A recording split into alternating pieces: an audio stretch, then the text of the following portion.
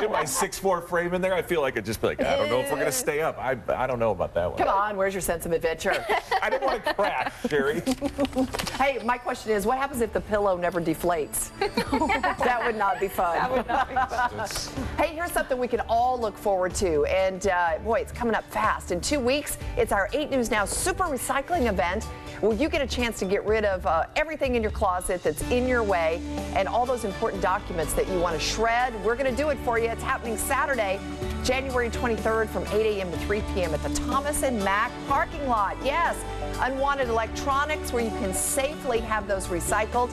You come in from the Swenson Street exit just north of Tropicana, and you bring your carload of stuff. We'll unload it for you. Goodwill of Southern Nevada is going to be there, and they'll be accepting all your household items, clothing.